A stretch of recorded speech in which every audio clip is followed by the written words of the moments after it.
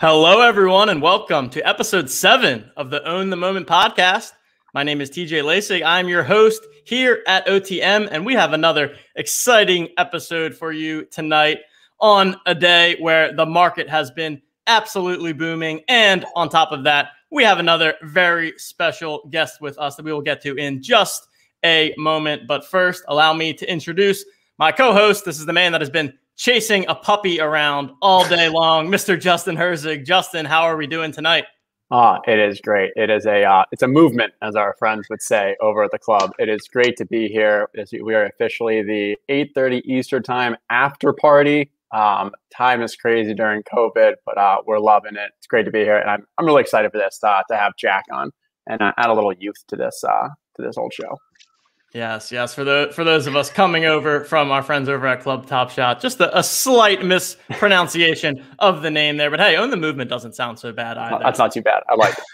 All righty. So now allow me to introduce our guest for tonight. This is a young man who is the creator of SnapBack Sports, an account with over 1 million followers on Snapchat. This is a man who is a co-owner of the FCF Wild Aces football team, which I'm excited to learn more about.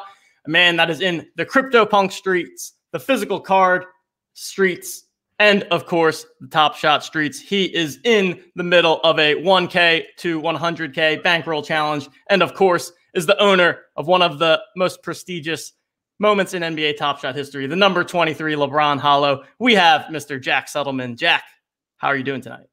I'm doing great. I appreciate the intro. I'm excited to be here.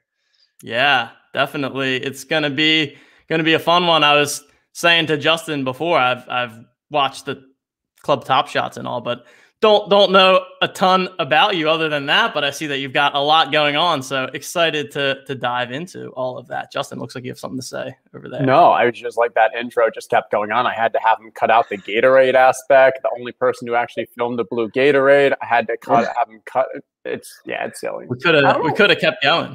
What do you like? How do you have time for all this? First off. I quit my job a few weeks ago, and the goal was to really bunker down on Snapback. I recently just got exposed to this whole new community of people. So the goal was, continue riding out what I had built over the last 3 years. Took a shot and went solo for the first time ever. Had always been working with companies or for companies. And then the goal for 2021 was obviously grow, scale, build out revenue, all the cliche shit. But it was do what makes you happy. And I stumbled upon Top Shot and just having so much fun talking about it, being in the community, being a part of it, buying, selling, doing the challenge, that it honestly interrupted a lot of what I wanted to do in 2021. But I'm having so much fun doing it. It's only led to better and bigger things. So yeah. And I'm shocked to hear you said only a couple weeks ago. I would have thought that you were just straight out of school, going straight hard into all this, just kind of living the new millennial lifestyle. Let me just not work for the man. Let me just build my own company. And next thing I know, I've got a million others just following me, because that sounds awesome. That is what the intention might have been, but I learned from some smart people, and it was you don't have to be. You can be entrepreneurial within companies, right? And there's a lot of value to that. When I started the Action Network, and it was figure out how to learn social media with resources and backing, and you're gonna have retweets from Ravel. So it's instead of going out and trying to build a Twitter following from scratch, actually have those resources and learn a lot, which I've done I graduated in 2018 from UT Austin. So I've had 2 jobs since then, but now I'm on my own. And did you have a mentor at Action Network? Who would you say had the largest impact on you? So Connor Nolte was my boss there. He's huge into Top Shot. Also, I still talk to him all the time. So I learned from him, and then Chad Millman, who had actually brought me in. Love Chad. Ravel, I still talk to all the time. Scott Miller, the editor there. They're great people. I talk to them all the time. That's awesome.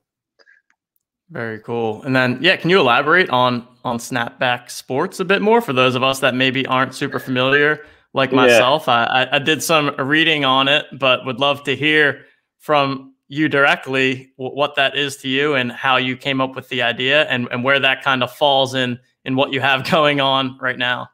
Yeah, it's funny. I live like a double life. Like there's the DFS betting Top Shot community that I'm in, who knows me for like the young kid who bought the LeBron moment and who is in Top Shot. And then I have a whole nother life, which is kind of Top Shot or is Snapback. And the two are starting to mesh together, which I want to see. But I started Snapback my senior year at UT. My sophomore year there, we'd started an e-commerce site. So we're, silhouette of LeBron's block on Iguodala and those bullshit e-commerce sites that everyone was seemingly building, and we were marketing through social media. I'm paying these big social media accounts hundreds of thousands of dollars to market our stuff, and I was like, what if I just built that platform myself? So I looked at Instagram, looked at Twitter, and found Snap didn't really have that experience, but it was actually set up to have a really nice sports experience. So highlights, memes live on the platform. You can reply one-to-one, which is really big for community building.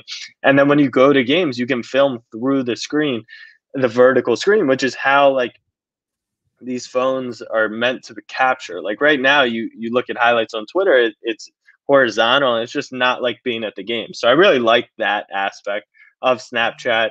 It started off just like House of Highlights. It was just clips, and then slowly I started to mess around with it.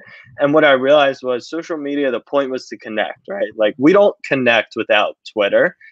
But what happened with these platforms is the big voices just got more places to kind of talk. The guys on TV, well, now they have 300,000 followers. Stephen A has 1 million followers, and he's not answering fans. Nothing's different than him tweeting his thought out to the Twitterverse than it is saying it on TV. And I really started to engage, and they started thinking of me as some voice in the sports world, but I would actually give them the time of day to kind of talk with them about Lamar or Julius Randle or whatever, who should be in the All-Star game. So their opinion was felt. And I think that's what makes the account very unique. Another one is like ESPN, there's no bias in them, which is actually not how we talk about sports. Like you see sports through your own personal lens, and then you debate with your friends. You've done that since you were 2 years old. And I'll post, like I got the Lamar poster behind me. Like everything is kind of framed through a Lamar lens. So I'm not rooting for Patrick Mahomes to succeed as much as, the general sports fan is. So that part of the audience, like I'll do the bit. ESPN, Bleacher, they'll do the biggest numbers, NBA Finals, Game 7. Mine will be like the wild card round against the Titans. Like when he threw that pick, like my phone was broken. Like it could not function because of the activity that the account was getting. So I think the person, and then after a while, I realized it was kind of just highlights and opinions. So I started to create content, Twitter, podcasting, TikTok, Instagram, and just start to build it out, work with brand sponsors, and make it into more of a legit media company. So that's where I am now. That's awesome. You said so many things that I know so little about. It just reminds me how old I am in this space. And I think I graduated like less than a decade older than you. It's crazy how fast these things move. Yeah. You have an option here. You have to give up SnapBack Sports and everything you built, or you have to give up everything you own around the NFT space, and you can't enter back into it. What do you choose? Is it from an EV perspective Just or life from EV. just a life EV? I would give up the Top Shot stuff. I would have to, just because that's a CryptoPunk. That's the CryptoPunk 2. CryptoPunk as well. That's everything. That's all NFTs. I would not, maybe if you're considering cryptocurrency, that's where the discussion. But just NFTs, I would give up the NFTs because, I mean, to a degree, I don't think they're going to zero. But when you're playing on Top Shot, like there has to be an understanding for everyone that there could be a net zero here. Like someone else could create Top Shot that could be better, and everything could be worth it. Like I don't think it'll happen, but I think that's in play. And then Snapback's it's my brand at this point. It's my baby. It's what I've built. I think we're going to do really, really exciting things with it. So I would ride that out. Plus, with my NFTs, I just kind of watch them and see if they appreciate in value versus Snapback. I can make shit happen. Like that's my favorite thing. Is like that's why I love sports and hate golf, because if you put effort into it, if it's said, it's true. That is true. But golf I hate because like I can't. If you can't hustle on the golf course, you either hit it straight or not. And I come from like soccer or basketball where I wasn't the most talented, but smarts are working harder than people. So I think I feel more of that with snapback. You're talking to someone who lost like $1,100 in a round to producer Coop. You can definitely get hustled on the golf course. Just throwing that out there. No, that is for sure. That is for sure. Very cool. I think that's the right answer. I know the chat is giving you a hard time, but I respect going with the business, going with the baby that you've kind of built there, and really impressive what you've done, without a doubt. So shout out to everyone in the chat. It's time to do what I have to do here as the host. So if you are not following us on Twitter, please go ahead, give us a follow at Own the Moment NFT. We're bringing you a ton of different information there on a daily basis, always coming up with what we can. And on that note, I am going to give an update here because we've seen the craziest 24 hours, I think, in Top Shot history. In the last, I'm looking at Crypto Slam right now. Is that confirmed the most? What's it at right now, marketplace? So in the last 24 hours, according to Crypto Slam, there have been $6 million dollars of sales. Close. 11,935 buyers and 83,747 transactions. So it's got to be the most unique buyers. And I really do think that we saw an influx of new users yesterday with that Cool Cats pack drop, both from these buyers' numbers and from some of the prices that they were posting the Cool Cats 2s at when they first joined. It was clearly people that maybe have not been around and were throwing some of these Cool Cats up there for like $40 and just getting it taken right away. It was madness. The site was basically not working because we probably had thousands and thousands of people all trying to buy the same moment. I had at least, I'm sure I'm not the only one, my email inbox is flooded with your transaction did not go through. I tried for one, but I did not. After the one, I was like, okay, this is site issues. But I think it is the second highest right now. Maybe it passed it. Definitely the most users that have actually transacted. But what I think can be a fun conversation, maybe, I don't know, we always joke about this on Club Top Shot because Jennings and Jeremy Levine, right? Like they don't look at the bottom of the marketplace and like a lot of our chat does.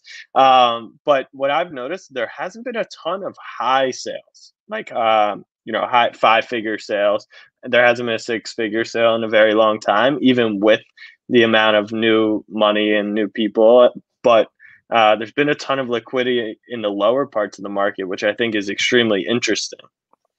Yeah, I think last 3 large sales, at least the ones that I saw. So you have the Kawhi, that was the number 1 S2 Hollow for I think 41,500. You have Osimo made his purchase of the number 1 Manu Ginobili, the run it back. How much was that? 14,600, maybe 16,000, something around that. And so, yeah. And then I think the third actually was our Devin Booker one, which we thought we got a great value out of, and that was about 10,000 change.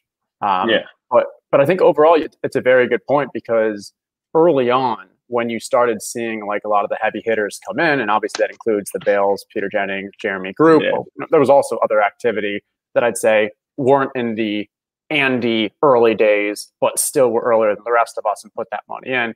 The focus was those high end. And obviously you saw the multiple LeBron.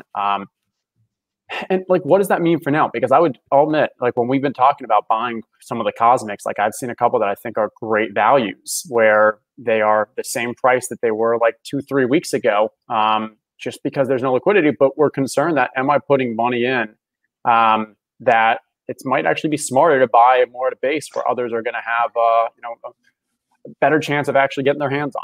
And so when we compare like the MGLEs versus the Series 1s, which sometimes it's between like a 10, usually it's around like a 10x ratio, which one's going to appreciate? I'm not sure, but which one do I know that I can flip if I want to get out of that card? 100% it's going to be the common. And so that's a difficult choice. And I'll say, like, I finally got a CryptoPunk, and you saw a ton of high CryptoPunk sales, right? So it's not like the money isn't there anymore, and like it's some bubble that just popped, and it's going to start trickling down. It's very interesting as to why. And another thing that I'm super intrigued by is, I hold a nice amount of the higher end ones, but not a crazy amount. But like people like Andy, Mike, Roham, Pranked, like. I worry, or at least wonder, is the concentration of the amount of people that hold these high-end cosmics and hollows, like, is that bad for the market? And while I don't want to sell anything, because I do believe everything's just going to continue to go up because I'm so bullish on the platform. Sorry, Chad. Even though you want to label me as a bear. I sometimes wonder, like, would it be beneficial if a few of us started to sell those moments? Because, I mean, when I talked to Pranksy and we bought the moment for $50K, he said, this is probably $100K today, but I'm going to sell it. It's kind of my sacrificial lamb, meaning he knew the pub he would get from it, but also he knew kind of what it meant to kind of continue to set those new all-time highs in the market. Yeah, but it's not like we don't have, other than maybe a couple of the LeBrons, maybe like the rookies, the Zion or Ja. But for the most part, you do have asking prices out there. Now, for example, the lowest asking price for the Devin Booker, I think, is $50,000. It's Right. not worth $50,000 right now, which basically says anyone who has it doesn't really want to get rid of it. So I guess I could see, like, would it make sense for someone who has that Booker to say, maybe I'm going to post it for 20, 25? And then if there was an actual serious buyer, that's a more legitimate conversation. Right. But the same thing is, well, I do believe in the long term, and they only need 50 of those. There's only 49 of those cosmics, so it's a very small amount there. And then you can talk about the concentration, obviously. I think the other play there is, if this market goes to that actual bid system that's being discussed, and even Rohan put out a tweet today, I think it was today, this morning, in reaction to what happened last night, where just people were trying to all buy at the same time. It just floods the market. It's not good from a technology standpoint. It's not good from a customer experience standpoint. But if there's an opportunity to put in bids, I think we then start seeing a bit more movement of the cosmics, because if they're blind bids, people are going to say, okay, I'm going to test this and put it at 30. I'm going to test it and put it at 28 and just see if somebody autos, if their bid automatically takes it. I think that's going to lead to a bit more action long-term for those cosmic, just the low legendary ones. 100%. And that's the next feature I really want, is either live auction or like a star stock where you can put in a live bid, and then that number is 10 times more valuable than the lowest market ask right now, right? Like, this intangible account value, it gives you a general sense, but if you can't sell it, then it doesn't really. So I think the bid will definitely be what I'm looking for. Yeah, I think that'll have a big impact, especially on those higher end markets where, like we said, there's not a ton of liquidity. There's certainly not daily trades happening there, not even really weekly at this point. A lot of those haven't really been touched at all in the month of February. But on the other hand, we've seen a ton of action with some of the more popular base set moments, for example, like the LaMelo ball has just been going absolutely nuclear. I'm looking right now. Yeah, what's it at? It's now up to a lowest ask of $1,628. That's crazy. So that to me, like, I'm looking now. Someone just bought, I don't know, 7 of them in a row at around $1,500. So there are definitely a lot of users that are out here, and I think it's good for the overall ecosystem. Obviously, more users, more transactions, getting more of the public type people into this. They're coming in to operate on a lower bankroll, trade on a daily basis. They're not coming in necessarily to buy those 100K moments, but I do find that interesting. And I know that I think Justin said that you have some predictions on LaMelo, and specifically the upcoming Master Cool Cat Challenge LaMelo reward. So Justin, I don't know what specifically you wanted to ask Jack about that, but it felt like a good time to transition to that one. Do you think you were a market mover when you posted your, let's see, I think your quote was, for the LaMelo Master Challenge, you strongly believe that there will be fewer than 1,000 minted, and the lowest price will be $7,000. Yeah, so I have so many followers on Snapchat where I've gotten to the point where, like, I know, like, what I say can do certain things. It's not about Top Shot related. It's about, download this app, or, like, I feel this way about this player type of thing. And my Twitter following has increased by, a few thousand since Top Shot's really been like a serious part of it. And what was the thing I posted? So we did a thing on Club Top Shot. I said that Paul George was a really good value buy. That went from like 80 to 110. within minutes, right? We knew that. There are 500 concurrent people watching. I didn't own any Paul George, so it was a genuine, just like, whatever.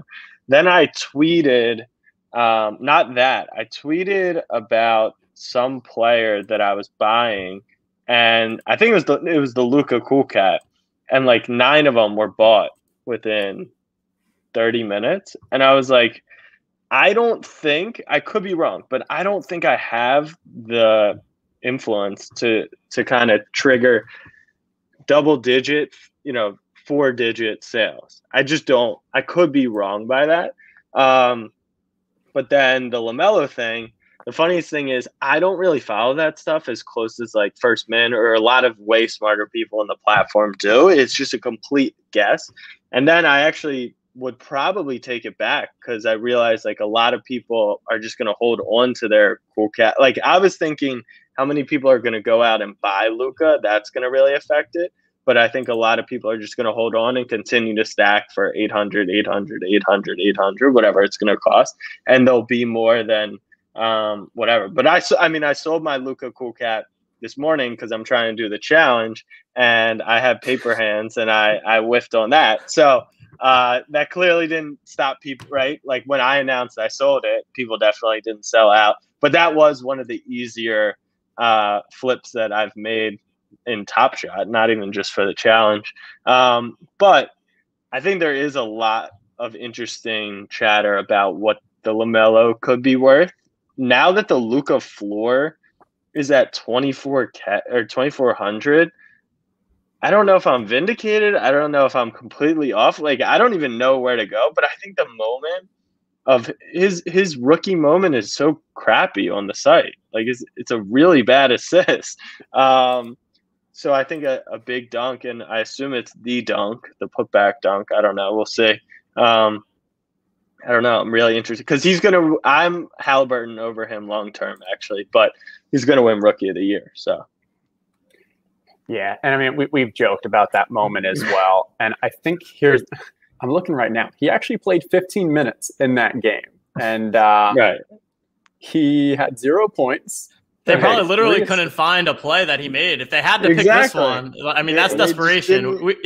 We've joked that any one of us could have made that. It's not even really an assist. He gives the guy a ball, and then the other person dribbles, makes a move, and shoots. It's an NBA assist. That's right? Crazy. And it's interesting because when we compare Series 1 to Series 2, RJ Barrett is the only one that his rookie moment is from that NBA debut. For the rookies in Series 2, a majority of them are from their NBA debut. That was obviously a conscious decision by Top Shot. But occasionally, you have some people who just don't do much in their first game. Gosh, and I'm blanking on who the player is right now, but we saw one who only played 3 minutes. Only had 2 points, and it was a steal and a dunk, and it actually worked out really well. But like for the majority of them, there probably weren't great highlights, and you work with what you have. But I do believe thousands, though. Oh, go for it. But what I was about to say was then, like, we're always going to be in this constant debate because they're moments instead of cards. Like, no one cares what LeBron – I always say this. Like, no one cares that LeBron's rookie chrome is some weird – no one knows what that shot even is.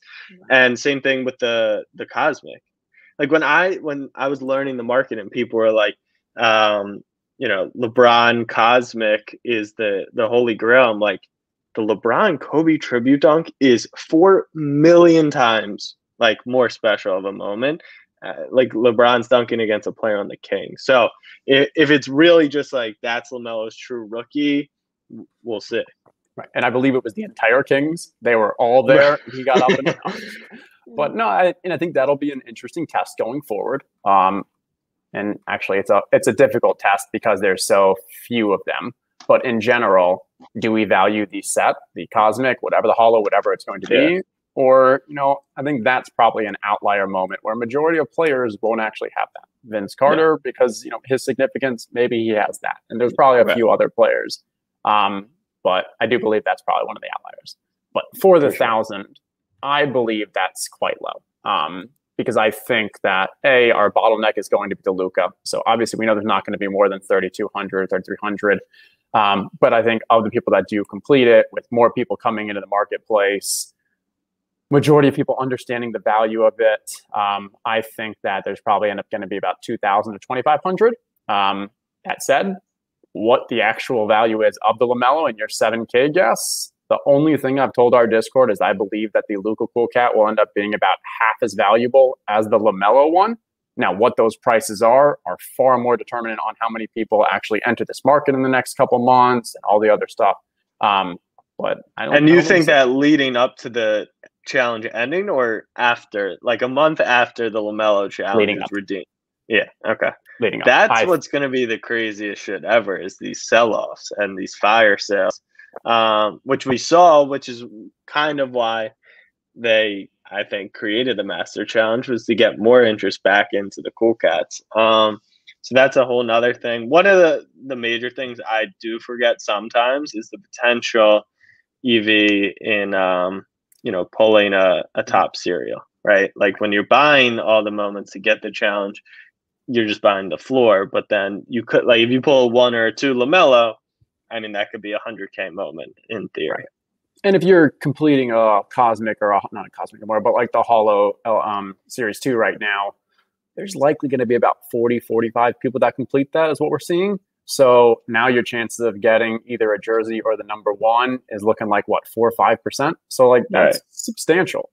When you're talking 2,000, 1,500, however many end up completing the other one, still very small. But we are seeing that, hey, you get a single digit, you get even a double digit, that's got increased value. So it's got to be included in our EV calculation.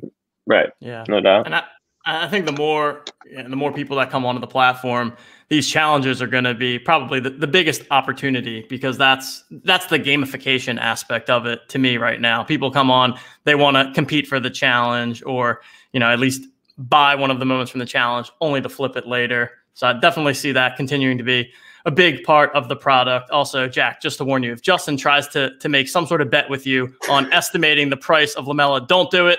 He's going to take a free pack off to you. He did it to me on the Luka. He guessed that there were going to be 3,500 Lukas, and I think there were like 3,464, and he guessed the exact price. So if you aren't aware, Justin is actually a robot behind that face. So don't let him sneak a bet on you. He's done it to me forever. He's probably going to do it to me again. But it was a good time to run. I just ran get him. Got a little lucky. Yeah. Just ran good there. I think so. I was leading into it a bit there with the challenges and the gamification aspect there. I know that the Top Shot team has also talked about the NBA Hardcourt video game that is up and coming. We do not know when that is going to happen, but wanted to see if you have a perspective, Jack, on the gaming aspect of all of this as someone from a bit of a younger generation, and people even the generation younger than you. There's a massive obsession with video games, and think about Fortnite and the literally billions of dollars that are spent there. So do you have a perspective on the kind of gaming aspect of Top Shot in the future, and how you think that may play out with people transitioning from traditional video games to NFT type of games in the future? It's the biggest reason why I'm a believer in Top Shot, because I've watched I actually am linked to my brother's Xbox account. I get emails every time he buys a FIFA pack. And for the past 6 years, I've been getting these emails. It's linked to my dad's credit card. So I have to report that back to him. He probably spends $500-ish a year. So when I'm sitting here and I'm thinking, okay, these kids are spending thousands of dollars on games, and every year it literally just nets out to $0. And it was for their entertainment, to create sets and finish challenges and play games. What if they could do that and their shit held value throughout time? And I'm like, okay, Top Shot's going to do that. So my grand idea, I still think, is like, if you ever seen 2K's My Team, it's the same experience. You can then just play with players. So like, you would go to Top Shot if you wanted to play with a player, and like a 99 LeBron in My Team could be the Cosmic, and a 97 overall could be the Hollow, and a 93 could be a From the Top. And like, I don't need to be the one that figures it all out. But the video game aspect is, I think that's the future. A lot of people think it's just the stock market of players. A lot of people think it's a million different things. But my biggest upside, I think, is the video game stuff, because I tweet out the numbers all the time. Like FIFA did like $1.5 billion, and like they can print this money, and NBA can do the exact same thing. They're taking a cut from this too. It just makes too much sense to not gamify the entire thing, which they're already doing with no utility to it. So what happens when we kick in utility? It's going to be crazy. Yeah, and I do want to throw out, because I was a little skeptical at first, because I was like, okay, this company's done great stuff with CryptoKitties, with Top Shot, but like now a video game, like am I expecting something in Flash, like a little just rinky dinky? But no, they have talent from Activision, from Blizzard, from the major gaming companies, and obviously they've had Top Shot out for I don't know, 6-8 months. They're putting the right time into this, and so I'm excited, and I do hope that it is actually a competent enough game to rival others. So people not only are doing it just for the NFT Top Shot capability, reasons, but like, no, it's a really fun game. Like maybe an NBA Jam kind of gamey feel, like fun aspect. Like Yeah, it doesn't have to have 2K, 8K graphics that you're getting on the PS5, but if you're able to play and owning those guys, because in what Top Shot's world wants it to be, like opening $9 packs whenever you want will not be plus EV. Like I think we're fooled into thinking like if you can get a pack, you're making money. Like that's not how life works, or else life wouldn't work. So people will come into these environments and buy up. They could buy LeBrons for $1. It might be Series 900, but if they can get a LeBron, then go have utility with it. And then like another thing I want to see is I go to a Knicks game and like RJ has a dunk at the game, and I want to collect that moment for $5 to put in my virtual passport or my virtual wallet, just to say, like, there's just so many things that can go with this thing that I don't know if we've touched. And people will get protective over it, because they're like, if we want it to be a true market, you can't add a video game, you can't add an experience element, you can't, demonetize packs. So it's very interesting, and they have a lot of power, and they have a lot on their hands to make those decisions and to think super long term, because every decision is obviously going to affect the next. Right. Or like you go to that game and you either get it gifted to you as part of a promotion, or you get a raffle that you're one of the chances to actually buy one first before they go to market. Because this involves the NBA, there's just so many opportunities. And like, obviously we know Cuban is so bullish on this and he has such influence throughout the league, but there's so many ways that they can take this for a, gamification, not just in the digital world, but combining an actual physical sense too. No doubt. Yeah, I think that's key. And I think the kind of user UI of it all is really important. I think that's one of the big reasons why we've seen Top Shot take off versus some of the other NFT stuff, is that it's pretty much a normal, for lack of a better word, user experience when you're on the website versus all the blockchain stuff that's happening on the back end. Whereas if you're getting into the Cryptopunks or the hash masks or whatever else is out there, it's a very different experience, just in terms of you need to know how to use your crypto wallet and all these things that I don't even really know that much about. But you can come onto the Top Shot website. It looks like a normal website. You can use your credit card if you want to. So I really think that there's a lot of benefits to that. And I'll be curious to see what the graphics of their video game look like compared to, like you said, not expecting it to be like a PS5, but hopefully it's a little bit better than like a Decentraland type of thing, just in terms of what people are expecting, what they're used to. I was pretty interested to hear them say they're not creating a mobile app to showcase stuff. Like, just with the technology that is out there, I figured they'd be able to, because I know with like Rainbow Wallet, you can kind of look at your collection in some form or fashion. And they pretty much said, like, we've built the experience on mobile well enough to where you can, always look at it via mobile. But I think like that's half the game, is these kids are going to be at school and they're going to be like, look what I have. And like, it's going to be the new, like, you wear the dope sneakers to school, you wear the cool backwards hat. Like, I show you my collection on my phone. I can trick. I don't know. I found it pretty interesting. I know why they wouldn't want to add any buying ability to that, because then you got to pay Apple and their fees get absolutely destroyed and they're cut. But I was pretty surprised by that. Yeah. And I think part of it is from a prioritization standpoint. Here's what their roadmap is going forward. They've already have 2 apps in the roadmap. For one is the game, and 2 is the marketplace app. I think marketplace, from an actual functional standpoint, as well as value to the company, in users makes more sense. We'll see if they, it could always come in the future, or they just make the web version a lot, easier, just to say, hey, like, here's a showcase and make it feel a bit more smooth. But it's interesting. No doubt. TJ is on Team Cube. He wants the physical cube on his desk with the moments just that's been one of my things. Like, imagine we're in the process of building one. Okay. Yeah, like so I'll keep you updated because it's interesting. Me and this guy, like, he reached out to me, said, because I talked about in Club Top Shot, and I was like, what if we could just, reimagine that, and it sits on my desk. And so he's like, I'm an engineer, like, let's look into this. And so we're trying to build out a prototype. He's a late college kid engineer, so we're kind of just bootstrapping and seeing what it comes out like. But I think that would be awesome as well. And it kind of kills anyone's narrative that these things aren't tangible. Okay, well, here you go. I just made it tangible. In real talk, just between you and I, because no one else is listening, you should probably get a patent for that first, because from an actual idea standpoint, that's hey, if you have the prototype actually in the patent, it would help. You're already doing the design, or he's probably already doing the designs, and it's a long process. But yeah. And I'm sure, I know there's like 4D glass that exists, and I know that that there's a million people that are building a million things, and I'm sure we could potentially get a patent. But I'm sure, like, Carlini, I think, is saying, look at Beeple's shop. I don't know who that is, but I'm sure someone's done it before. And I really just wanted it for myself, because I wanted to see, like, would someone build me this for $500, $1,000 just to showcase it, because I think it would be awesome. And then it kind of developed into, I wonder if we could just work with Dapper and then sell these things, through the marketplace that comes with a big purchase or something.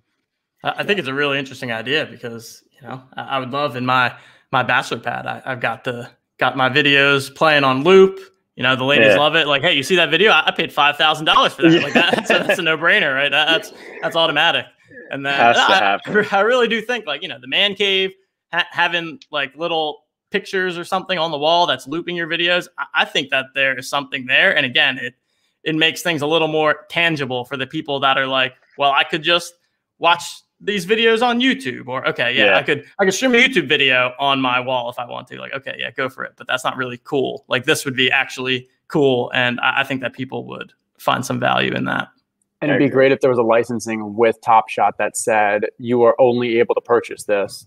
It gets really confusing if you own that moment. And now, granted, could you sell that in real life to someone, whatever, but like, that'd be an interesting aspect. Yeah, it's complicated, but I think it just speaks to the number of possibilities that are in this space, and none of us know exactly where it's going to go, but we know that the possibilities are pretty endless, and we're excited to see what Top Shot and everything that has to do with it has in store for us. We haven't even talked about the possibility of other sports. I don't think we need to dive too far into that on this show, but we know that UFC is coming down the pipe. We know that there's been discussions of NFL. We have the Dr. Seuss thing, whatever that's going to be. So this is just the beginning, not only for sports, but for collectibles of all kinds. So really exciting stuff in this space. All right, we've got a couple more topics here. And at the end of the show, we're definitely going to be getting to, not sure if you saw on Twitter, Jack, but we did a little bit of a contest where we had people tweet at us their moment that they feel is the most undervalued. Now, granted, the value of those moments when that tweet went out versus now, some of them have probably doubled or tripled, but we're just kind of going to talk to them about that anyways. Justin, myself, producer Coop, we have each selected a moment that we will discuss. So we're going to get there shortly. But first, I wanted to hear a little bit about your experience with Top Shot, because I think you're an interesting case where a lot of the, like the Peter Jennings, the Jeremys, they came in, the Bales, they made their big purchase, and they're not maybe necessarily grinding the marketplace on a regular basis. You came in, you made your big purchase with the LeBron, but then you're also doing this 1K to 100K challenge. So I guess I'd be curious to hear, first your thought process on the LeBron thing, and also this plan to sell it to LeBron for $1 million, but then also, why you decided to also do this 1K challenge. And is that just like a fun bit for you, or what went into that idea? Yeah. So the LeBron thing is, I actually think that it's worth $1 million. Like, I think it's the holy grail of the platform, and that's why we bought it. Number one actually was on the platform as well, listed for the same price. And when I talked to my group, I was just like, I know that, RJ Barrett wears number 9, and his jersey number maybe not more significant than the number 1 serial, but like 23 LeBron, 23 Michael Jordan, 20 also happens to be my birthday. So I'm just very keen on the number 23. So my username is Jack Settleman 23, Boilermaker. There you go, 23 once again. So I just felt like it was such a special moment. It's Series 1. I know the Cosmic was first, but the Cosmic just did not feel special at all. And, LeBron at that point, he could own whatever Cosmic moment he could, he's going to want. And I know Dapper and Top Shot want to get the players involved.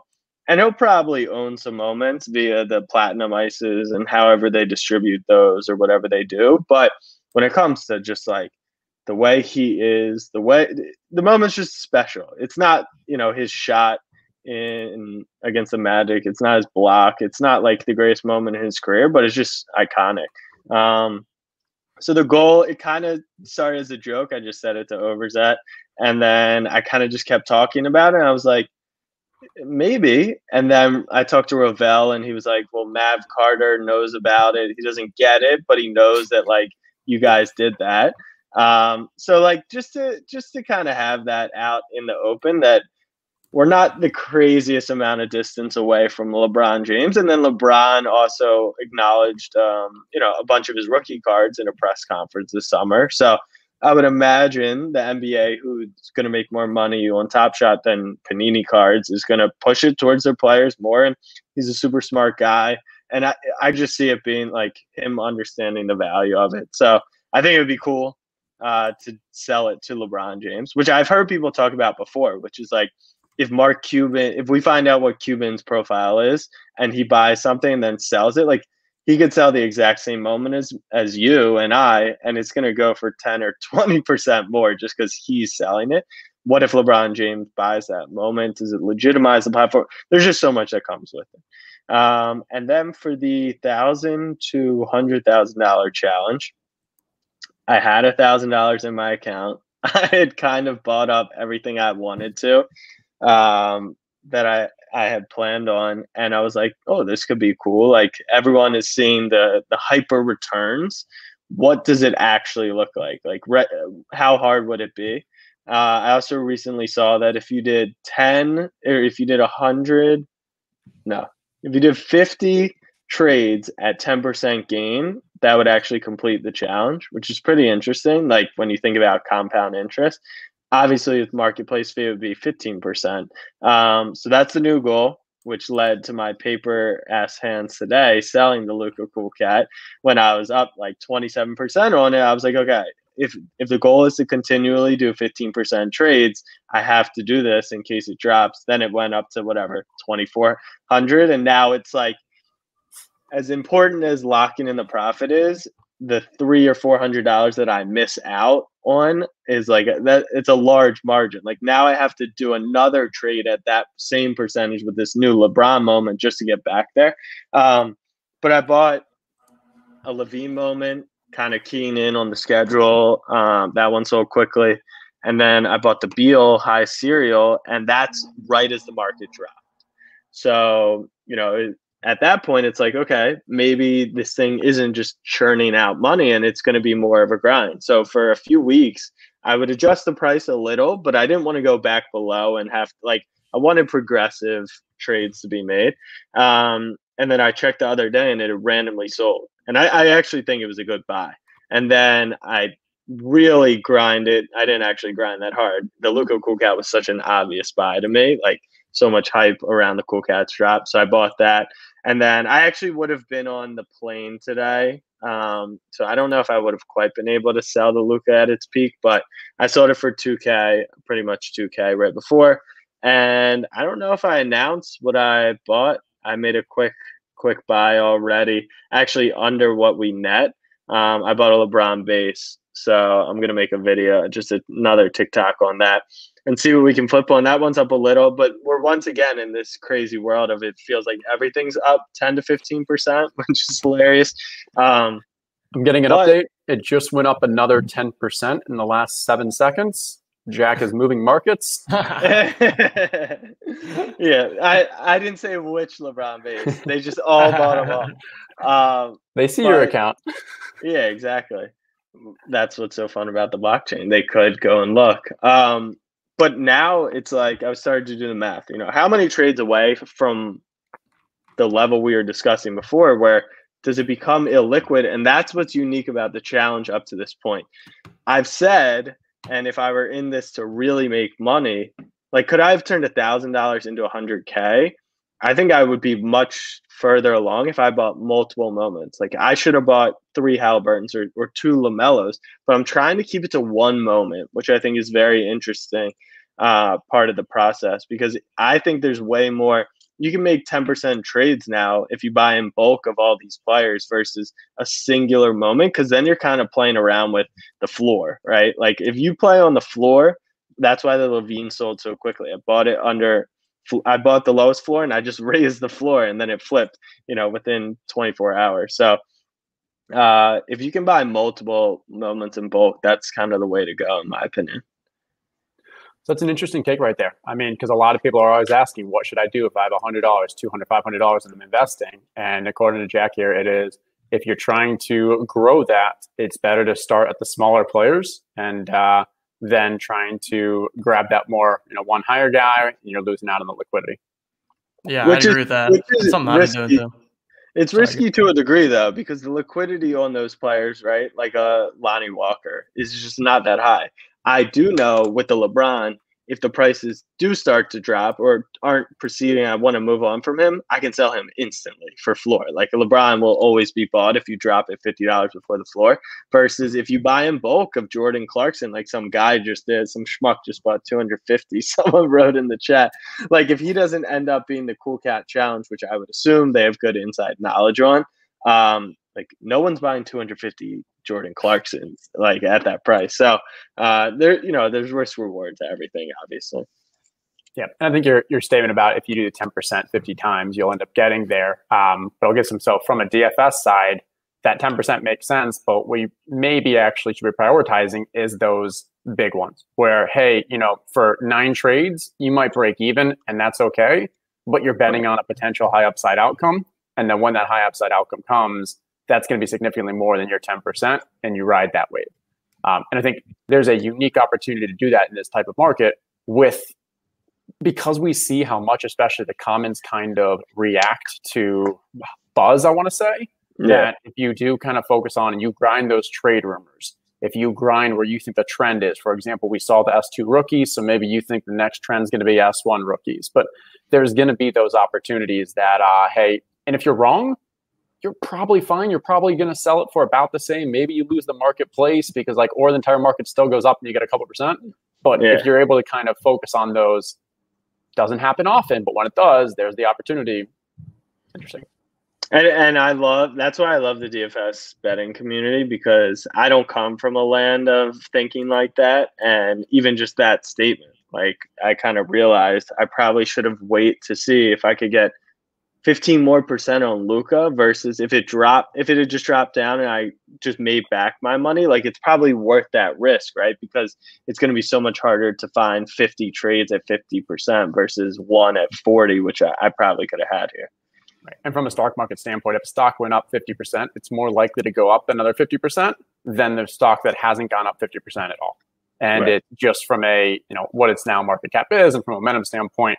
And I think we do see momentum. We've obviously seen a ton of momentum in the most recent from a stock market standpoint, but we're seeing it also in here. So if you can catch that wave, if you can find a tool or kind of a data standpoint of, hey, you see this has moved up 10% and you can understand why, and you think you're still early in that game, that's probably better to kind of jump in on and hope that that 10% turns into 40 rather than, oh, this hasn't moved, but maybe, since it hasn't moved yet, it still will. I love to learn, so I appreciate this insight a ton. I think it's going to help me in the challenge. Seriously, I think it's great. I'm just sour because my one red paperclip challenge sounds like it's already being done without the name. So is that where you trade it? Is it like where you take a paperclip and you trade up to like a whatever? So this is way before you were, I think, even born. No, you're just young. There's a story, I think it was a Canadian or someone, took 14 trades to go from one red paperclip to, I think, a house. And along the way, he also had like an entire day devoted to him in a city. He had because he would get these big offers. And like he had one that was an actual like a role in a film where he had like a speaking role. And so he traded that to someone else who then got like a invite to a singing show. Like it was a pretty crazy story. And so I was going to start with a Joel Embiid that TJ lost to me just to rub it in every time when we eventually turn that into a cosmic. So we'll see. Might still do. I mean, I want to. So I got the idea from one TikTok. Like there were people doing the trade stuff that you're kind of talking about. And then someone's trying to get a Tesla like from Elon Musk. And then I saw like Star Stock. I was in their competition, which was physical cards, but same concept, marketplace. And it was kind of trying to see like who could, but the marketplace wasn't as liquid and there wasn't as much momentum behind it. But I could totally see a world where like we create a Google Doc and like multiple people are in on this and it's totally a game that would be a lot of fun. Completely agree. Very cool. Yeah, Justin has talked about trying to do something similar. Seems like that's already what you're doing, but I think you can catch Justin, me. I mean, I'm only at $1,900, right? So I might have a slight edge. What I'm planning to do is within the Discord have the actual whatever we end up with as a result. So starting with that common S2 Joel Embiid, which is like $5-10, whatever we end up with, we'll have some kind of contest for that Discord. So this will maybe incentivize continual trading. Maybe the Discord will help. We can at least bring it up on these shows. But I just think it'd be a fun thing that as a community, everyone has a mutual interest in, because at the end of the day, someone's going to benefit somehow from this, or maybe some shared outcome. We'll see. Probably save it for the real in-person, own the moment, real life party that we meet up with in the future. One day. All righty. We're coming up on an hour on the show here. I think just one last topic before we get into the bag shield game, because we noticed that you changed your Twitter avatar to a Cryptopunk.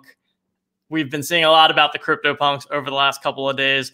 We both don't know a ton about that space, so just wanted to get your quick elevator pitch on Cryptopunks, why they're appealing to you, and what you think that their role in the larger NFT space is now and going forward.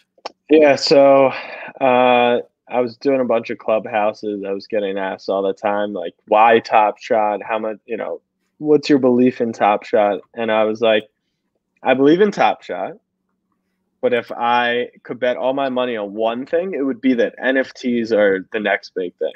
Like, it's the next internet, it's the next whatever. So then I kind of got explained what Cryptopunks are. And for anyone who doesn't know, they're the first NFTs, 10,000 randomized pixelated images. They were randomly like one guy has an earring, one guy will have an earring and a hat, and one guy will have an earring and a hat and a smile. And, the more levels they have, the more rare they are. I think the aliens or zombies are the rarest. There's only like 11 combined of those. So, it's really just a supply, demand, scarcity, rarity game. And it was of the first NFT. People call it the Bitcoin of NFTs.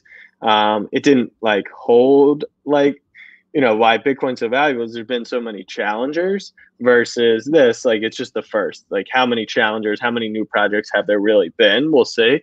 But because of that statement, I kind of felt the need to go out and get a Cryptopunk and put my money where my mouth was. I do think Jennings talks about it all the time. I think it could be a clout thing. It could be like a FOMO thing where it's really just I have this and you don't. And because of that, there'll be way wealthier redheads that are going to come in and probably buy that for me for a lot more money. That's my guess and how I get out. But I did kind of buy that one because I think it resembles me. I wrote a whole tweet thread about it, a little backstory to it as well, which kind of plays into the collect what you love type of thing. I sometimes call bullshit on that. I don't collect many things for 5 figures that I love and would be okay if they went to zero. Like I do believe it's going to hold and go up in value, or else I wouldn't have bought it. But if it dips a little and I'm like, okay, I know why I bought this one versus one that didn't have a story or wasn't cool or unique to me, I would probably feel worse about it. So Cryptopunks, I think, are cool. There's only 10,000, right? There's 21 million Bitcoin. There's only 10,000 of these. They're not that fancy, which could be a good thing, could be a bad thing. We'll see. What do you guys think? I mean, just from an outside perspective, and I'll give you the background. I've talked about why I get Top Shot so much. And then I said, I don't get Crypto Kitties. I don't get Cryptopunks hash masks. And then just the education piece of it's the first NFT was kind of enough for me to be like, okay, now I at least understand what the value is. But then we're talking about hash masks today, right before this. And Andy was kind of like, they're dope. Like they look really cool. And they do. They do. And there's a narrative behind them. There's a story. But like, what makes them hold value? LeBron is valuable because his player performance and LeBron James, right? Like, I get that. Now I get Cryptopunks. I still like, it feels like there's a lot of FOMO for a hash mask, but like, where does the intrinsic value come from? We'll have to see. Yeah. I mean, I think NBA is, and I mean, Top Shot has the NBA market that already exists. I think that's the ability to actually, go to that mainstream. I think NFT still very bullish on, and I think the value of Cryptopunks is just being the first. I think the second, third, fourth, yes, they may have value. Some may flop. I believe you're going to see the normal just NFT chart of increased value, early adopters see their value, sell off. Then it's a pivot point of an inflection point of whether this goes shooting up again and we get that rebound, or if it just kind of fizzles. I don't think CryptoPunk will fizzle because it's just going to, if NFTs are successful, we'll look back on what is the history of this? What was the first? There's a lot of things in our physical history that we have similar thoughts on. I definitely am more concerned if I was to buy it with a liquidity standpoint. You kind of have to just accept that, hey, I am buying this and I am holding this probably for a while, unless maybe you're buying the floor. For the people who are buying the floor, then it's less about what you actually own. It's more of just you believe that the floor is going to go up. So as long as you can, similar thing with Top Shot, as long as you can sell at the floor, just if somebody wants to get in that LeBron moment or the CryptoPunk, it's going to be a little easier. But yeah, as Peter was just saying last time, like the majority of them only have 1, 2, maybe 3 sales. And then the other is a lot of the money that's coming into these, it's still a very niche market. And the money that's predominantly coming in are people who have made a very significant amount of money from cryptocurrencies. And so will this ever go mainstream? And I'm not sure it has to go mainstream, but I think that's probably where I'm most kind of, have some mixed thoughts on. Totally. I definitely don't try and think like this is for sure the next big thing. It's always a conversation of what's the liquidity on it when it is 10,000 of them, but also there's only 10,000 of them, right? Like, is that a lot? Is that a little? I also wanted to diversify within NFTs, right? Like I hold a lot of Top Shot. It was the first time I've spent my Bitcoin as well, which is kind of to your point of it's people who've made a little money on Bitcoin. They're the ones that are buying it when, the rich real estate broker in New York who's got so much money, what's he FOMO on, right? Is it he's a huge Knicks fan and he's buying up NBA moments? Or is he like, will he know enough? How many years is it till he knows enough to even understand that this is the first NFT, right? Like that could never happen in theory. So it's super interesting. So question for your accountant down the road. If I have an office building and I furnish it with artwork, that's a tax write-off. If I have a company called SnapBack Sports and I'm getting some virtual artwork, can I write that off? Like, without a doubt, it increases your brand. So it's definitely part of your marketing strategy. My whole business is an interesting tax situation that I'm going through right now because, like, sports cards, right? The stuff it's done for my brand, and I've made a mini Patreon business out of it. Okay, was all of it content, buying those cards? Like, I don't know. I think so. I mean, the U.S. government's going to think so when I file. So it's very interesting, right? Like, is a CryptoPunk because I made it my avatar on Twitter and gained followers, and I work in content. Was that a business expense? Like, I don't know. It is nuts. I mean, the government, they have no clue. And if they're willing to sit down in a court with me and discuss CryptoPunks, I think at that point it's worth paying whatever tax they want. Yeah, without a doubt, when you bought that Super Bowl ticket last week for $5,500, you were multiplying that by 70% and being like, okay, that's not actually that bad. Like, exactly. Leave it to Justin to get into the weeds about CryptoPunks and its relation to optimizing your taxes. That's Justin for you guys, but hey, smart point. Also wanted to shout out to Carlini here in the chat. Makes a great point. Without CryptoPunks, we never have CryptoKitties. Without CryptoKitties, we never have Top Shot. Definitely a great point. Shout out to Carlini. Know that you are one of the NFT OGs. I tried to get one of the NFT boxes back when those went live. I was not successful in doing so. They sold out very quickly, but I am keeping an eye out on your stuff and will definitely be looking to get involved in whatever you and Pranksy and team have coming up next. So wanted to shout that out. So you're saying we shouldn't have tried to create our MetaMask wallet the same day as the NFT we weren't boxes prepared. were coming. We weren't prepared. I didn't even know that I needed the meta. Yeah, we weren't ready. We weren't ready, and we did not deserve to get one, and we didn't. But there will be another opportunity. There will be plenty more NFTs to come, and looking forward to seeing everything that the future has in store. But the immediate future has in store a little bit of a game here, Justin. So I am going to kick it over to you so that we can wrap up the show with this. But in the meantime, everyone, please go ahead, hit that like button on this video. If you're not a subscriber already, go ahead, subscribe to the channel. You'll get the notifications whenever we go live. If you're enjoying the show, appreciate that. And Justin, let's go ahead and get into the contest giveaway. All right, so we'll start off. There's no giveaway. The winners are the ones who got on the screen. They get to show their bags. Like, we can't just keep giving you. We don't make money off of this. Like, I'm already poor. All right, so the contest the game was, we wanted to give everyone the opportunity. Pump your bag, chill what you want. Let us know what you think is the most underrated, undervalued, the best value on the marketplace. And so first off, I just want to say, I think we got around 70 or so responses last I saw. I absolutely love just going through those because A, they were enjoyable just because it gave me a sense of what people are thinking and like what they like about certain moments. I love that I learned some things about some moments, whether it was like, this was Kawhi's 10,000th point or some other things, just were refreshers. So highly recommend, and you get a chance, just read through all those replies because they are, I saw multiple people who are like, love this idea. I'm telling you, I'm going to go purchase some as well. So lots of great information to go there. What we did is we each took, so myself, TJ, and producer Coop all grabbed what we thought was either most interesting, our favorite, one maybe we agreed with. And what we're going to do, Jack, is we will read it.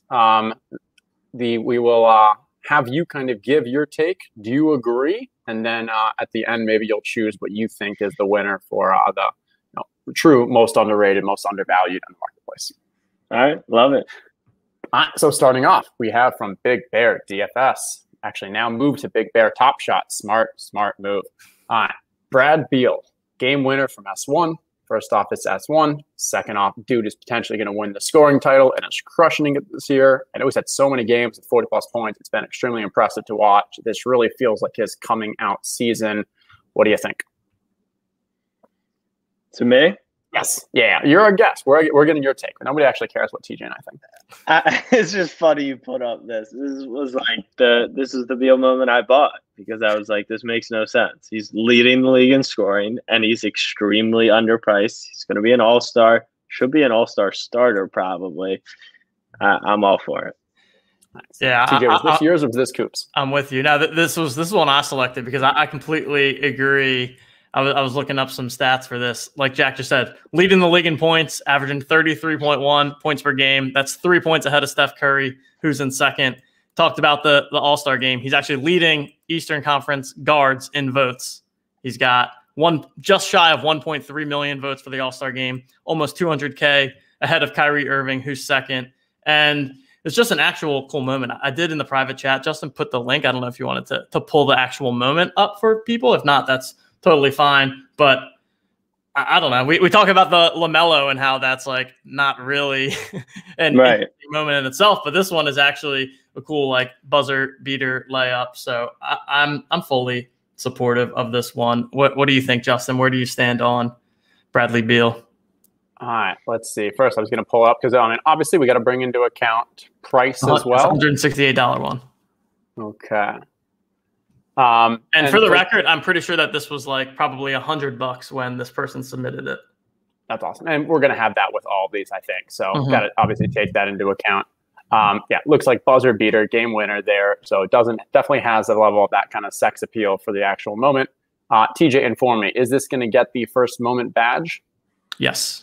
Okay. So that's a big plus right there. And I completely agree. I think he is an underrated player in the NBA right now. I think a little of it is just, hasn't been really playing on, playoff contender or championship contender teams, but this could really be that coming out year. So I like it. I'm a buy. There it is. Justin back at it again, recommending everyone to buy every moment. That a boy, Justin. He's pumping. He's pumping. I don't actually know. The other day on Twitter, he did. I think it was on Saturday. He did a little thing where he was like, respond to us with a moment that you want to know about, and he'll let you know if it's a buy, sell, or hold. And I think he said buy on every single one. But to be fair, if you did buy any moment on that day, you would be very happy right now. So it was not ill-advised advice from Justin. It was either buy. I mean, at the end of the day, it just came down to buy or hold. I just don't feel that the only reason I feel you should sell is if you're going to reinvest that capital elsewhere. Agreed. And so without me having to get into that, logistics and saying, yeah, you should sell this and then go buy this one, it ended up being buy or hold. And there were a lot of great buys there. All right, number 2, we got from Chris Summers, KK Summers. We got, oh shit, that's not even a moment. Okay, I don't know how it got in there. Reggie Bullock pickpocketing LeBron. Here it is. I got it. This was Coops. Okay. Yep. I was so confused. Coop, I'm going to actually pull up the dunk. I want you to kind of explain your thought process here. What'd you like about it? Oh, we're pulling him in? Let's pull him in. Yeah, let's pull him in. Producer Coop, welcome to the stream. How's it going, everyone? What's up, Jack? Yeah, I think this one, it was one of the first moments that I bought. As a pretty casual NBA fan, I've always been super interested in the Knicks. I know you're based on just following your Twitter, you're a Knicks guy. I thought this play was awesome. One, LeBron is in it. He pickpockets LeBron, takes it right to the rim. And I thought for my budget, a $21 S1 common was a super good buy. So the haircut also gave me a little bit of an extra bump. So I love it. Can you pull up the moment on the stream? I mean, I should. Oh, all right. Nice pickpocket. It is a nice one. So my favorite moment, I don't know if it'll come up, is the Donovan Mitchell for a very similar reason. He the major block on LeBron, and then they actually continue the moment, and he has a huge dunk. So this is an interesting one. You've got the Knicks. You've obviously got LeBron in the moment. And I think for a low budget, right, like that's a pretty intriguing thing. My personal opinion, what I get nervous about is holding on to a player like Reggie Bullock, right? So do I think in the next 3 weeks, we're going to have 1,000 more Knicks fans and they're going to pay $30 for this if Bullock has, hits 4 threes in a game, which he's done recently? I think it could go up 50%. Absolutely. Because you're at a $20 price point and like your margins are very slim here, right? Like if 19 goes to 25, that's a massive gain. It wouldn't be like a long-term hold. I know a lot of people who do see there's potential in holding just any S1 because people are going to try and complete an entire S1 set. S1s are just first, so they're going to be valuable. I think the market's always going to be a mix, not fully like Pokemon. Like a lot of people who buy the Series 1 just because they're Series 1 are like Pokemon early stuff is, the most valuable stuff. Whereas I think like Luka, Ja, Zion, LeBron, Series 2, Series 4, Series 6 are always or probably will be more valuable than Reggie Bullock will ever be. So I think it depends on what was the prompt in the contest, I guess. What you feel is just most undervalued, most underrated, what you feel is kind of the best buy out there right now. Yeah. So Coop, what's the undervalued? You just think it's priced below and you see a quick bump coming. Yeah, I think there's a potential for a quick bump. I also think with influx of users, I think people are going to want to get, some S1 in their portfolio. And if you've got a pretty small budget, like if you look at the S1s, there's just not a ton to buy that are, under $50 or even under $100. I think Knicks too is a big market. So who knows? Absolutely. And so is obviously anything LeBron, Lakers. So my question would be, to get a better understanding, was there anything else at that range that you maybe priced out and you said, like, this crappy play is selling for $20 in series 2. I'd rather hold this? The insights of some of the guys that are the sharpest in the game, I did not do that, but certainly something to take a look at for sure. Okay, cool. Yeah, I'm checking this one out now too. I would say another. Also, I don't know if people. I tried to buy some, but I don't know if everyone's going to buy these now, Coop, or what. But I just tried to buy like 3 different ones and it didn't work. So what's up, chat? I'm getting cool catted here. I'm gonna end up buying like a $40 Reggie Bullock just because I feel like I have to. For full transparency too, like I said, this is one of the first moments I had. I pulled it when Justin asked me to pull it, and I was like, should I buy like 2 or 3 more of these? And I did not. And one thing that I'll say that I've looked at and that I do like about this one is that I like, for again, what Coop was saying, for people with a lower bankroll, getting the only common S1 moment of a player. I think there's some value to that. So we look at Reggie Bullock. He's only got 3 moments. He's got this one. He's got a metallic gold series 1, and then he's got a cosmic. So I don't know. They're all the same play, I believe. Yeah, if somebody's a Reggie Bullock fan, they really only have one option if they're looking for a cheap one. So I just think in general there's value to having. Yeah, it's all the same play. So I think there's some value in having the cheapest, most affordable Series 1 moment of any of the given players. So I will give you that too. I'm actually going to look to see if I already have one of these. I'm not sure if I do. I early on, I went on a random S1 buying spree, so there's a chance I have one sitting around in my Top Shot account. But I agree. Hey, if you're trying to get an S1 LeBron, this is the cheapest way to get an S1 with LeBron in it. And I think that's obviously a perk. But also, like, the Knicks are going to the finals, so like after last night, like look at Caruso's numbers and fucking Kuzma. You might as well grab Reggie Bullock for our run. Yeah, last night was pretty crazy too. They really put a hampering on. And Jack, I think this touches on the same thing we're talking about CryptoPunks, where are you buying at the base? Because I think this moment will just forever probably rely on what's the base of the S1s. And if that all moves up, then this will also move up. So I would say you call this like a medium term hold with a long term for if you just want kind of to buy into the base of the S1s. Right. Makes sense. All righty. We got one more, Justin. All right. Yours? What do you got for us? I have no idea what you picked, I don't think. I mean, Jack's going to love this one. I didn't even consider it when I said it, but let's see. All right.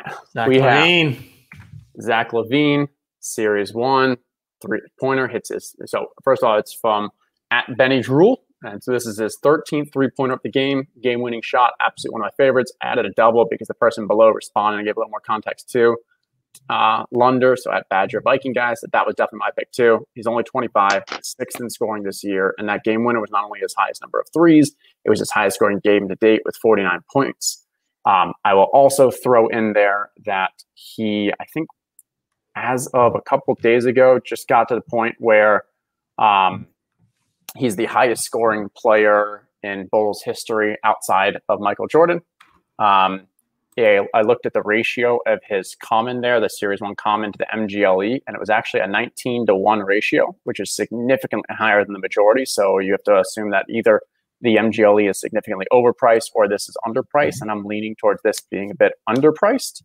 And then, let's see, I had one other note as well. Yeah, no, I think that mainly covers it. And that 49-point game was huge. And so I think he's an extremely underrated player that after the injury has come on strong, going to be all-star this year and just as a young long-term prospect. So I think this has, in a strong market with the Bulls. So I think this has short-term potential just from as people, become a little more familiar with his name as he's just putting up so many points. And then long-term from I think it's a value moment with S1. Can you hear me? My AirPods died. I can hear you. Yep. And let's go with the breaking news because real quick, chat is absolutely loving this. Show me a pickle because Pickle got banned. And for those who don't know and are really confused what's going on, Pickle was an account, a bot that was a marketplace bot that was able to just get all the cheap values, all the steals. And it was interesting because in the past week, the Dapper Labs Top Shot team has gone from we are mixed thoughts on marketplace bots because we think they have some value to, especially after yesterday with just the influx and what we saw on the site. And, Roham even saying like, hey, this is a problem. We need to look into it. They did look into it and it sounds like he is now banned. And there are a couple other bots out there. So we'll see what happens with them. We gave a shout out to one. It was React, which is definitely another bot out there that we told the staff about. Yeah, okay. RIP Pickle. And I did see earlier in the chat when, I did my little Herzig robot bit that they were saying they want to see Herzig versus Pickle, the battle of the robots. I thought that was funny. Anyways, back to Zach LaVine. What do you think, Jack?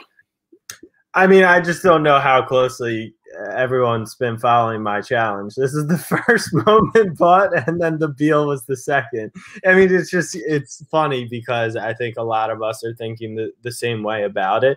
All three moments were definitely moment-centric, which I think is really cool and shows that maybe hasn't been quite like I think it's not fully baked in that the new people coming in are going to look more at the moments than know the history to this stuff. Because like you said, right, people explain stuff that maybe you who's been on the platform for a while now didn't even know. And I still learn stuff every day, like misprints or, a bunch of different, the 10,000th career point, stuff like that. So incredible moment, similar to Beal. Like he's probably going to get into the All-Star game, I would think. And what happens if AD's out for a while and they're nervous about him and they don't want to waste LeBron's years and they swap Schroeder and Harrell and Kuzma and any pick they have for him? Like that's what makes like this. If he's on the Lakers, this thing doubles on trade night, right? So a player like him who's been super rumored and the NBA is just so crazy like that you never know. The upside kind of dates back to what we were talking about before, right? Like I don't know if this is a 15%er, but it could be a 100%er, which is crazy. All right. That is it. Those are our three. So congrats to the people who put up some really good ideas. And I told you, like we only up to 3 from a time-wise, but there were so many additional ones in the comments. They're awesome. What do you think, Jack? Do we have a winner? Do you have which one, if the marketplace were open right now, would you recommend people? How much is this one for? Yeah, that's a great question. That really plays into my. This one's going for 137 right now. Low ask. Levine's going for 137, and Beal is going for 168, and then the bulk is going for 21. I would say, and it's probably funny based off my initial feedback, I would go the Bullock moment just because. Wow. Did not see that one coming. Right? All right. Well, he's already bought the other two. He needs a new one. Yeah, exactly. Only because what we were talking about, which is the bulk play, right? Like you're not going to be, a lot of people aren't going to be able to bulk buy these Zach LaVines or these, Beal moments. And what's more likely, like Beal goes to 350 or Bullock goes to $35 and you're up 80% on it. And you just bought 5 of them for 100 and now you're at 350. So I think like that's what kind of makes this undervalued. Jack buys 80. I'm not gonna lie. Like I sound like such an ass when I say this, but like I don't even know if I haven't checked like the low. I just have a ton of moments because I opened a ton of packs when I was early to it. So Let me make sure I don't have any Bullock in my portfolio. I don't think I have any Levine or the Beal after I sold it, but let's see if I have any Reggie Bullock. I don't believe I do. Is Jack able to screen share? You know what? I don't think he is. If he might be able to guest. He can try. Yeah, I can share my screen. Oh, okay, cool. I think so. I was on Intangible, but there you go. I think he just can't click the screen. There we go. That's what he can't do. So you can see I Command F'd Reggie Bullock. There's nothing there. But I do have some fun stuff down here that like I don't even know I have. Like for me, you know what's funny about these S1s is like, why is Torrey Craig worth 30? Well, I have two of them, but like, you know, Eric Gordon. Like, what is Eric Gordon when he retires? So that's kind of why I was less excited about the Bullock moment in the long term, but in the short term, which is kind of backwards because you want to hold S1 just to hold S1.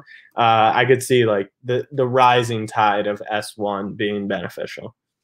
And you mentioned like, I mean, the way that, you know, people who were in this from the beginning, a lot of their just moments they have because they just rip those packs, hold on to them, and just go from there. Exactly. What kind of packs are you still holding on there, Jack? Got anything fun? I'll show that. That's actually everyone's favorite thing that I have here. Let me see if I can share that tab. Let's see. Imagine being able to just drop $289 and get a legendary pack. Right? Like what a time. Well, I didn't open any. I'm trying to think if I'll show you the most valuable pack I think I ever bought. But I still have to open the cool cat I got last night. Haven't done the gift. Have some, you know, some shitty series 2. This is the big one.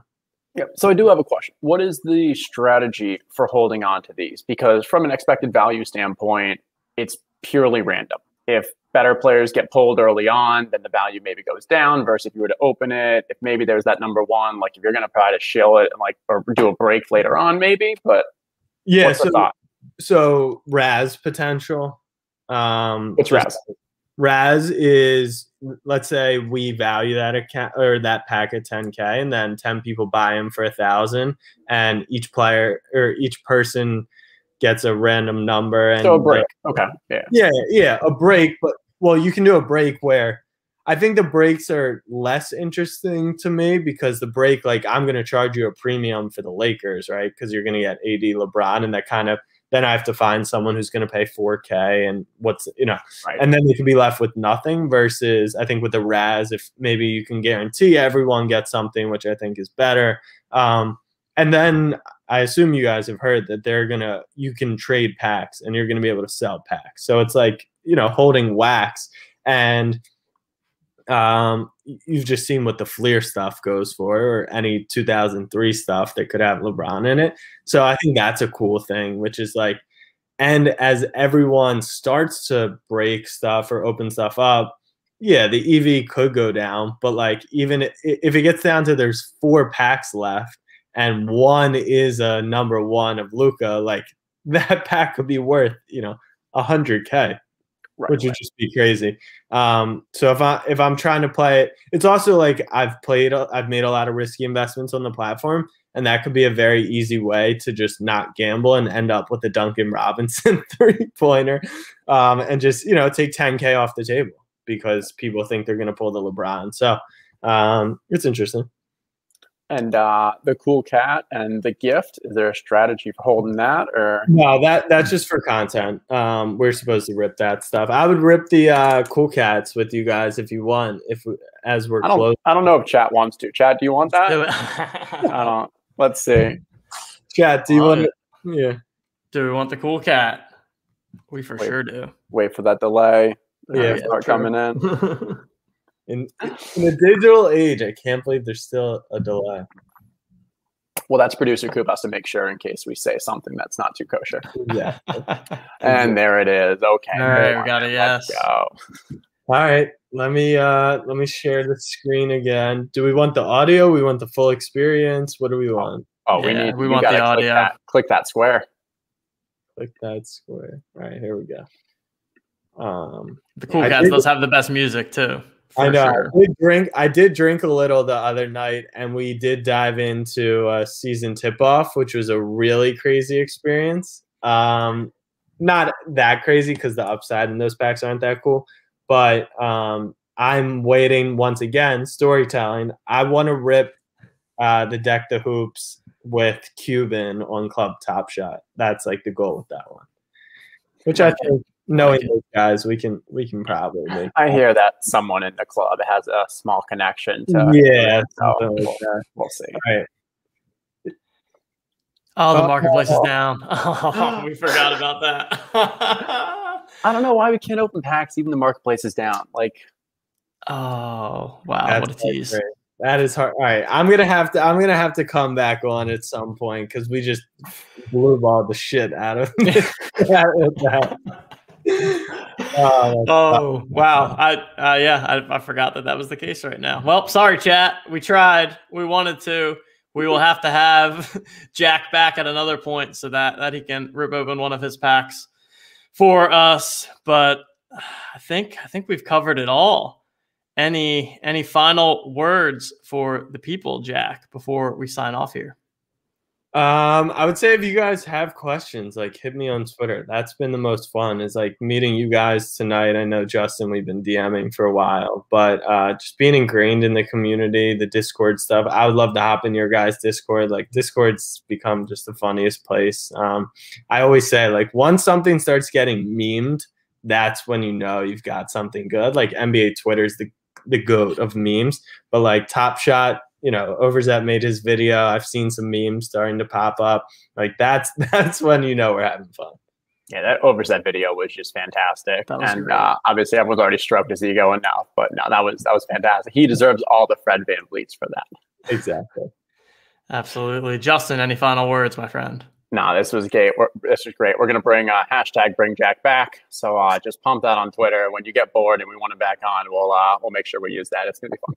Awesome. Yeah, thanks so much, Jack, for spending this time with us. Thought you had a lot of awesome stories to tell, a lot of interesting stuff that you've been up to, both in the Top Shot space and outside of it. So we would definitely love to have you back sometime so that we can finish what we started here and open one of these packs. So thanks everyone for spending another night with us here.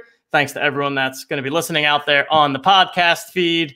Go ahead, hit the subscribe button, leave a review if you enjoyed the show.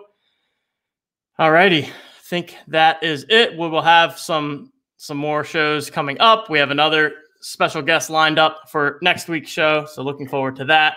We'll be teasing that out on Twitter at some point, and I think that will do it. So there's Arnie. We always like to end the show with Arnie on the screen. He is the Own the Moment mascot. Look at that face. I mean, come on. That says it all right there. Cute. I mean, it would be cuter if it was a digital puppy, but it was cute. I would much rather have digital shit around the house than the real one. Someday. We've got the crypto kitty, so the crypto puppies are probably right around the corner. Okay. Longest sign off ever. So for Justin Herzig, for Producer Coop behind the scenes, and for our very special guest, Mr. Jack Settleman, I am TJ Lasig. We'll catch you guys next time.